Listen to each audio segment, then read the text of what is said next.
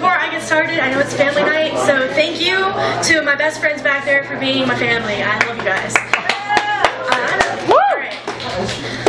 We are born into a world of vibrant screaming colors, the vibrations of sound wrapped around our tiny toes, and the only thing we know are the wide eyes of family, their familiar faces peering over the wooden edges of our cradles.